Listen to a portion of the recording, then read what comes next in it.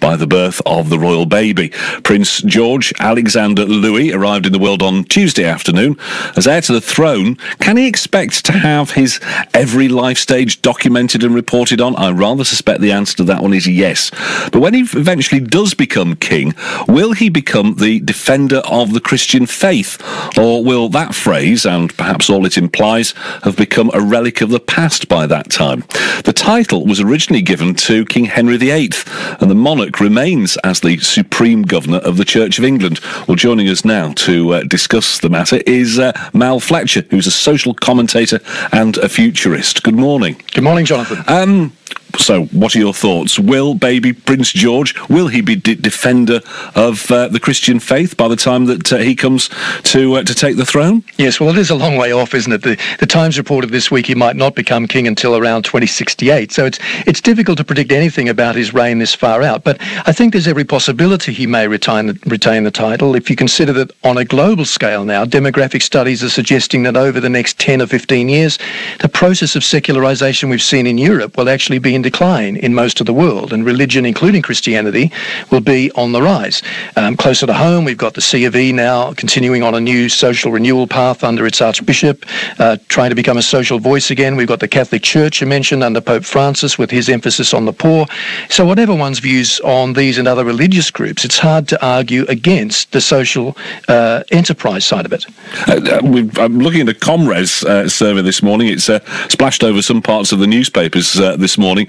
There's an element conducted by the BBC revealing that 2/3 of people believe that Her Majesty the Queen should certainly hang on to the title, but 50%, I see, agreed that Prince Charles should change the title to Defender of Faith, as in faiths plural. Does that indicate that the monarch's personal faith is going to be quite significant when it comes to whether or not that title is used or not? Well, of course it has a part to play, and faith is an intensely personal thing. If Prince George has either a personal faith experience, as his great-grandmother clearly does, or he has a positive experience with people of faith, he may feel inclined to lend his support in very overt ways.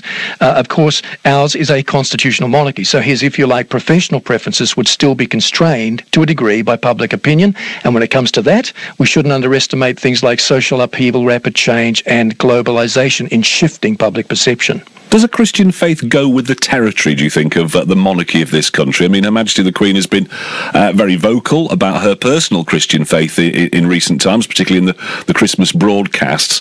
Do you think that will leave a legacy for her great-grandson? I think it may well do. I think every culture carries something of its historical cult, and I use that word in its anthropological sense to mean the core worldview or system of belief that plays a central role in the culture's formation. And as you say, the Queen has suggested in certain speeches that, our culture is largely a part of a distinctive worldview, a Judeo-Christian worldview.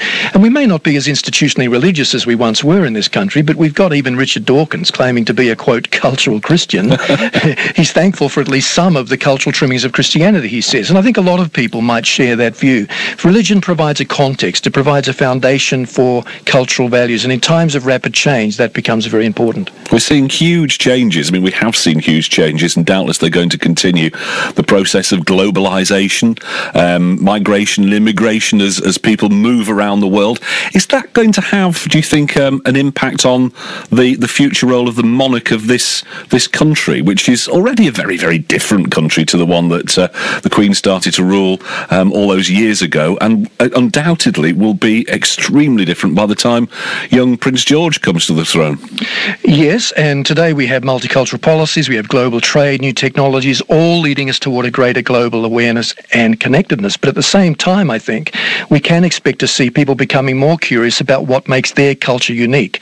Globalism actually gives rise to a corresponding increase in positive forms of tribalism, in which people look for the distinctives in their own particular culture and the roots of those distinctives, including their religious roots. So I think the monarchy and its role with religion will be obviously fluid over the next 20, 30, 40 years, but I don't see it becoming massively uprooted. Well, we shall leave it there. Thank you very much indeed for joining us on the programme this morning.